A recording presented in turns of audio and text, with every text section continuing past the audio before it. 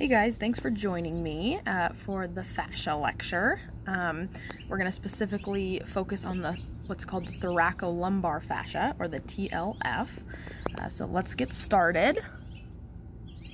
So first, let's talk a little bit about fascia. What is fascia? So fascia is considered your soft skeleton. Looks kind of like a spider web, if you want to picture what it looks like. This picture is a good representation of what it kind of looks like throughout your whole body.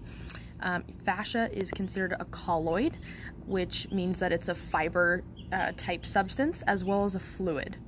Because of this combination, this is what kind of helps that fascia and you be able to move in a fluid-like way or motion. It's considered connective tissue. There's all kinds of different types of tissue in our body, and fascia is considered a connective tissue that's continuous throughout the entire body. It surrounds literally every bone, every muscle, every nerve. Everything in your body, as I'm sure you've heard before, is connected. And this is why, down to the smallest level, literally everything in your body is connected, which is pretty fascinating. There is 3 different types of fascia: superficial, deep, and meningeal. Superficial would be the type of fascia that separates your skin from your muscles. The deep fascia is what surrounds your actual muscles, and meningeal is the type of fascia that surrounds your nervous system, okay, specifically the nerves. And again, it's pretty crazy that literally this fascia, this network, this fibrous fascial web that is throughout our entire body literally starts at this level of our skin and goes down as far as to the nucleus of all of the cells in our body. Pretty crazy, actually. So why is this important for runners, and really important for anybody?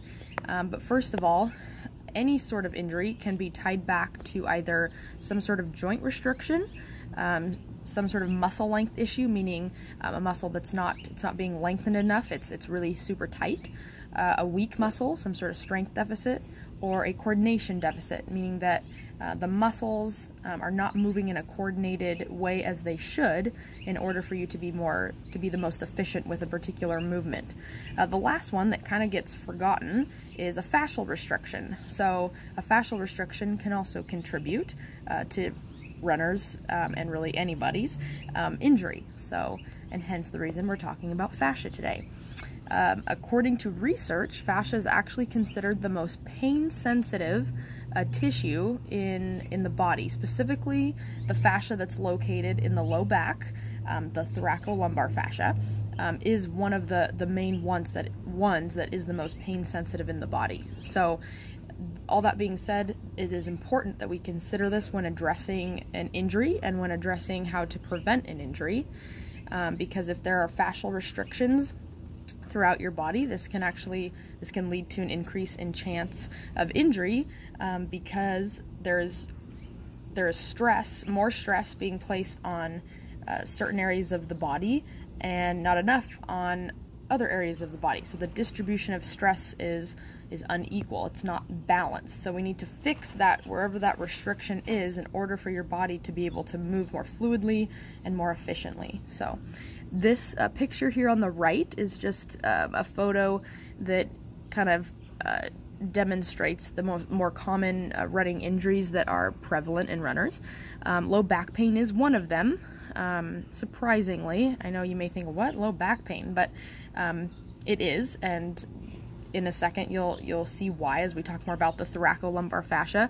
Hamstring strains, as most of you have heard of, IT band syndrome, Achilles tendonitis, calf strains, patellofemoral pain syndrome, which is in your knee, shin splints is a big one, and plantar fasciitis. Okay, so now why is the TLF, or the thoracolumbar fascia, important for runners to know about? And this is what it looks like here. Well, this is a good representation, but it's this triangular part here that is circled in blue. It is a strong piece of fascia that's triangular shape. It stabilizes your spine, and it's actually made of 3 different layers that are each about 5.5 meters thick. Okay, it bears extremely high loads, it creates 30% more efficiency for muscles to work. So because it's able to carry that load, it allows your muscles to work more efficiently. 30% is how much it increases that efficiency. So now what's interesting about this guy is that it transmits its force diagonally. So meaning, now all around in that triangle, it's gonna hold those high loads. As it's holding those high loads and stabilizing your spine, let's say maybe when you're lifting a heavy box from the ground, the right side of your thoracolumbar fascia is going to transmit its load or its force diagonally, so to the opposite side, to the left side, okay, and vice versa. So I'm going to use this example I'm going to tell you about because glute activation is important for runners, and it's also one of the most it's hard for runners to activate their glutes. It is hard for a lot of people to activate their glutes just because we are a society that sits a lot. Those muscles don't get used as much as they should. They're dormant as we sit all day at work or whatever. But for runners, we see this a lot, that it is hard to activate those glutes, and we tend to overuse our hamstring muscles. So that being said, I'm using this example because of where the thoracolumbar fascia is located, and it's actually located between your glute muscles and your latissimus dorsi muscle, okay, which is this upper portion here of your upper, kind of mid to upper, all the way down to your low back, really.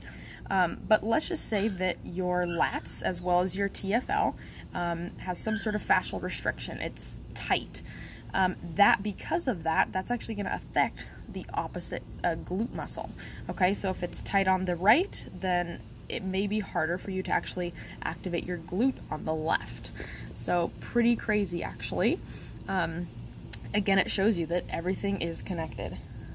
Okay, so what I want you to try at home, I did put this up on my Instagram page last week to try, but if you haven't yet, try performing either a donkey kick or a clam exercise, which I have pictured here. The donkey kick focuses more on activating that glute max, and that clamshell focuses on activating your glute med. It also does activate your glute max, but more focused on the glute med. Try performing one of those exercises, okay? Pay attention to each side, right and left, and see how it feels, how trying to activate your glute muscle, glute max or glute med, see how that feels. Is there one side that's more difficult than the other? Then I want you to decide, okay, maybe it's hard to activate my right glute. Then I want you to try foam rolling, okay, your left kind of upper to mid back, where that TLF and lat would be, okay? I want you to foam roll for about a minute, 60 seconds, okay? And then I want you to perform either the donkey kick or the clam, whichever one you did first, okay, on that difficult side, and see if you notice a difference, okay, in firing that glute, okay? So if you do, then you may have had some sort of restriction in that area that was preventing your glute from firing, okay? So pretty cool. And the reason we're foam rolling is because foam rolling is supposed to be used for fascial restrictions, for breaking up those adhesions in those areas. So, okay. So let's kind of tie this all together. I know that was kind of a lot of information in a quick amount of time, but in summary, fascia is literally everywhere throughout your entire body, which is pretty cool. But that means that if there are restrictions within this huge network, it may be a contributing factor to an injury that you may be suffering from right now, okay? Or could in the future if you don't maintain your body, like we talked about last week, just like a car. If you're not doing regular maintenance on it, okay, like foam rolling, breaking up those adhesions, those fascial restrictions, then this could be something you have down the line.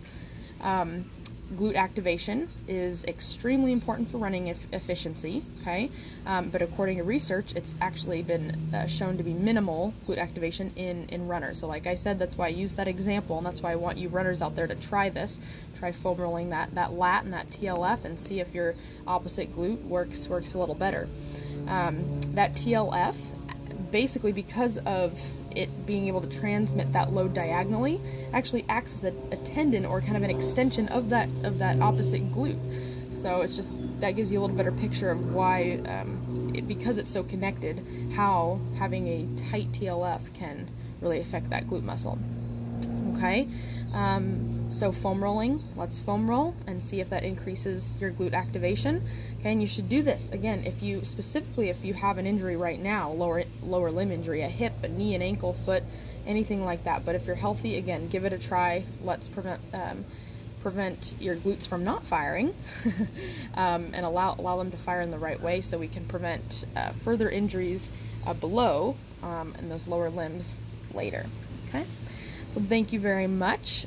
See you next time.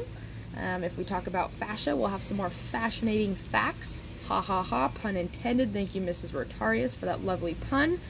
And we look forward to seeing you soon. All right, bye-bye.